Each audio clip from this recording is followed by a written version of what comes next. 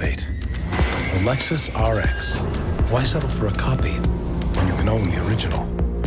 See your Lexus dealer. They use phony addresses and local phone numbers, and they are accused of preying on people caught in a desperate situation. Tonight, an Action News I-Team investigation reveals locksmiths who use what consumer advocates call the old bait and switch. And we catch them doing it with our undercover cameras. I-Team investigator Jackie Calloway discovered there's really nothing in place to stop these companies from taking advantage of you.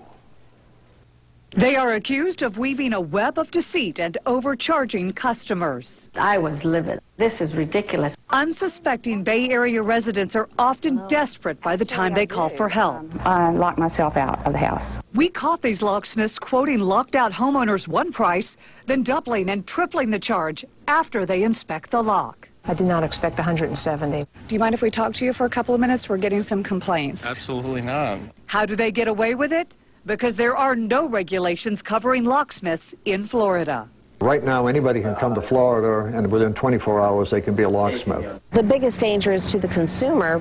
The lock actually locked itself from the inside. Carmela Salerno's experience sparked our investigation. Well, I thought it would be faster for me to just call somebody from local. This Sun City Center resident locked herself out of her utility room, then turned to the phone book for someone local. Locks and Locksmiths. Locks and Locksmiths list a Sun City Center address and phone number. I was quoted $35 and $25 an hour. Carmela insists the dispatcher quoted her $60, but then the man who showed up charged $150. He says, what do you think, I'm going to come out here for $60? I said, well, that's what I was quoted. I'm going to see if there's a locksmith here. Turns out there is no Locks and Locksmiths as listed on Club Manor Drive. The company appears to have at least 5 alternate names and bogus addresses in Sun City Center alone. And the yellow pages is saying this is a locksmith business. There's never been anyone here like that.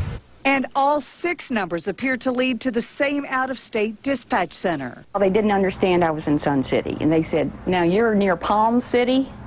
And I said, I don't even know where Palm City is. Sun City residents C.P. Karmarski and Andrea Peterson agreed to let us set up undercover cameras in their homes. It's $29.95 just for the service fee? Andrea says Locks and Locksmiths gave her an estimate of $55 to unlock her back door. So how long, when do you think? The dispatcher said 15 to 25 minutes, but 2.5 hours later, the 2 technicians showed up. It took them less than 10 minutes to get in the door, but the $55 estimate turned into a $164 bill. He just said the kind of lock it was.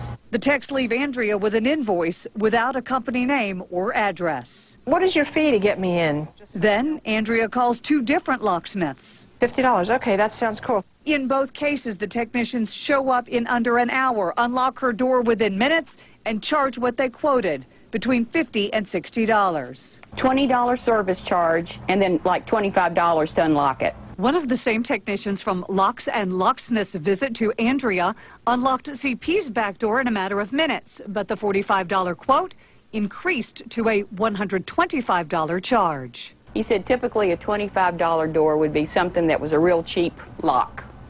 And this apparently is an older, more sturdy lock. I'm Jackie Calloway, ABC Action News. How you doing? You the locksmith? Yeah.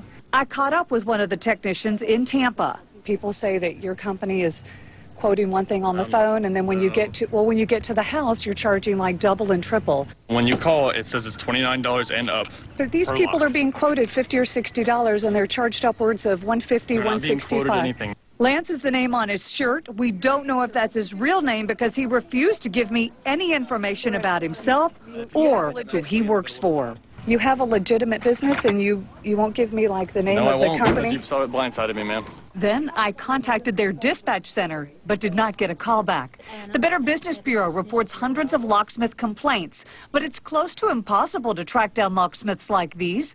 Remember, there is no state regulation. Only 15 states, and Florida is not one of them, require that they are licensed. There's no background checks, no criminal records are looked into.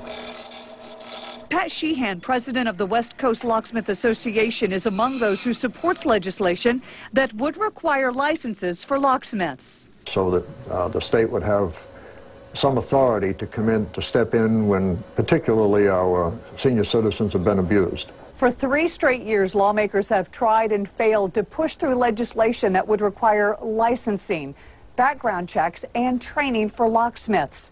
More legislation is expected to be introduced next year. So how do you find a locksmith you can trust? Well, we can help you. Just go to our website. It's abcactionnews.com/iTeam. Jackie Calloway.